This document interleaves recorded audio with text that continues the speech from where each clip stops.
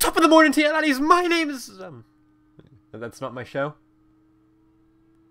Hello, all the beautiful people of the world. It is the Creative Rush here, and today is the amazingly amazing day that we like to call Friday. And in honor of this most amazing of days that we call Friday, we will be doing part 2 on how to make super realistic environments, or maybe not super realistic, somewhat realistic environments in your own game. Back in our part 1, as we usually do for our part 2s, we covered an example of what our realistic environment would sort of look like. So to do that, we played Flower, which I have to say is an amazing game. If you own a PlayStation, I'm not sure if it's on PC or Xbox, I think it's just on PlayStation, then go get it. Because, yeah. Let's jump into Unity. So if you follow the tutorial correctly, you should end up with something little like this. You have a scene where you'll have swaying grass, which I think looks somewhat realistic. And when you look at the sun, a lens flare will appear. You can see that. So as usual, you're going to want to start with a blank scene. And this blank scene is going to be used to add all of our crap, which we're going to need added because, you know, game development. So to start off, you're going to want to create a terrain, which is where we're going to be adding all of our grass, obviously. And such as that. Man, I'm good at this. And then next you're going to want to go and create a skybox. So to do that, you're going to want to go to Edit, Render Settings, and then where it says Skybox Material, click on that. Pretty much just click on any of these materials that says Skybox because you want a sun added. You want to use a sun in this. I'm going to go with Skybox, Sunny Sky 3. Sunny 3 Skybox. Now see, I got a little sunny sky and it's all pretty stuff. Then we're going to go to Create, Light, and Directional Light. Now we have our scene all lit up. So here's our scene, but we don't want our ground to be white. We want it to be green and covered in grass. So we're going to go to our terrain, click on this paintbrush, edit textures, add texture, select. Now if you want to do the grass that I'm making, you're going to want to select Grass Hill if I can find it. Second. Yeah, here, right here, Grass Hill. Click on that. We're going to set X to 1 and Y to 1. This will make the picture come out a lot smaller on the terrain and a lot more detailed. Hold on. Right here. Doesn't look very realistic though, so we want to add some grass. So to do that, you're going to go over to where the flower is right here. Click Edit Detail, Add Grass Texture. Up where it says Detail Texture, None Texture 2D. Click on that. You're going to want to find grass. You could use grass too, but I think grass looks better. Click on that. I kind of want to turn the brightness down. So what these two colors are, if it doesn't state enough, if the grass is healthy, it'll be this color, and it's dry, it'll be this color. So you can make it like it was in Flower, make it like purple and make it that color, whatever you want. But for our tutorial, and for the sakes of just making it realistic, we're going to make it green. About there. That's a little brighter than normal, but hey, it's a game. Noise spread. This shows how far apart the dead and the dry grass is, how spread out it is. I don't want there to be any dead grass, so I'm going to put 0. The higher the number, the more spots of dead grass. Max height, I went to 2, and then the minimum height of the grass, I want to be 1.5. I just like it like that. We're going to hit Add, and you'll see it shows up on here. Sadly, we can't mass produce this, so you're going to want to increase your brush size all the way up. That is if you want to texture the whole terrain. Oop, just got a text, I'll read that later. Click on this circle right here because it doesn't have any fade in it. Or you could use any brush if you want. Pretty much just like these 4. I'm going to go to this one because it's a little bit bigger on the appearance as that is. And you're pretty much just going to want to trace over everywhere. I will edit this part out, and I will be back to you guys in a second. Also, I forgot to mention how to trace over it, and it's pretty simple. Just hover over it, hold left click, and then just slowly go over. You don't want to go too fast, because if you go too fast, then it won't add very much.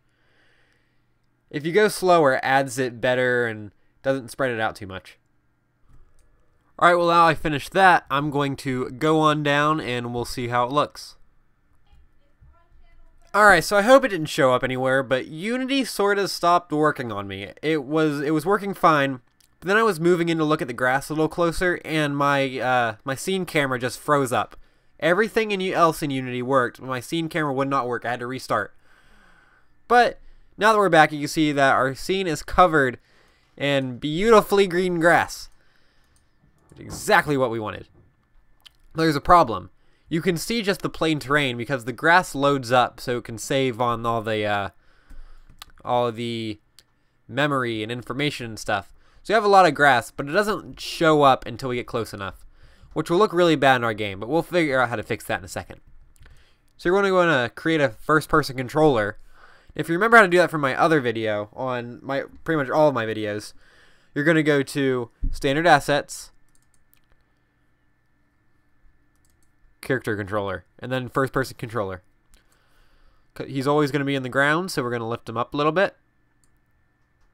Then we're going to hit play. Now, if I'm correct, the game should run a little bit slowly. Let's see if that still stands. No? Alright, my game is also set to 60 by 9. I want to be free aspect right now. Well, it's not running slowly, which is odd. It usually does when we add so much grass to our scene. But you'll see that we have beautiful grass. Maybe a little tall for a flower, but it'll work for now. You can adjust the height settings in the grass texture editor like we were at before. But for now, we're just going to keep it like this. So in our game, we still see this area, which we don't want. So we're going to go into our first-person controller and open up our main camera. Right here where you say far, we're actually going to change near to 0.01. This is how close you need to be to an object before you start like seeing through it. 0.1 is the lowest you can go, and it'll make sure that if an object has a collider on it, you will not see through it if you get too close. For far, it's set really high. Far is, the higher the number is, the farther you can see. We want it to be about 50. Because if you look at our camera preview, all that area sort of just disappears. So now if we go into play mode, which will take a second, you will see that we cannot see that yucky brown area that we don't want to see anymore. It's all grass. Because we can't see past that point anymore. Even if we jump up, still can't see it.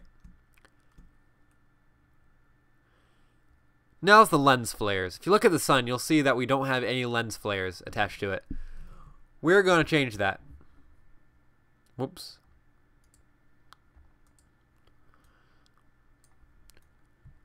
So what we're going to do is we're going to take our directional light. And it's not showing up right here. Wait. There we go. And we're going to see flare. First, we're going to want to add, well, wait a second. We're going to go to Window, Asset Store. Okay, so when you get this so when you get to this page, you're going to want to go to the search bar, and you're going to type in lens flares. Hit enter. And you're going to want to click on this one. It just says lens flares. Go into there. Hit import, or you'll hit download if you haven't downloaded it yet. Download and then import. I've already done that, so I don't need to worry. So you'll get all of these. Maybe not all of them. I have some others. But we're gonna pick a lens flare right now, just like the circles that appear on the screen. So to do that, we're gonna go with a 85mm lens. Let's see where our directional light is rotated. This will depend on where the lens flare is shown from. And this is really all a matter of where your sun is. The lens flare doesn't shine on the sun unless you tell it to. So we want to rotate it towards the sun. Doesn't matter where the lens flare, not the lens flare, it doesn't matter where the light is. But as long as it's rotated towards the sun, it'll work. So we can see that if we look at where it's rotated towards, that we see the lens flare appear. We want to rotate this towards the sun. Now the sun is right there. We're going to take this and rotate it over here. Just pretty much fiddle around with it until you get it where you want it. rotation right here. Click on it. Go. Okay, there we go.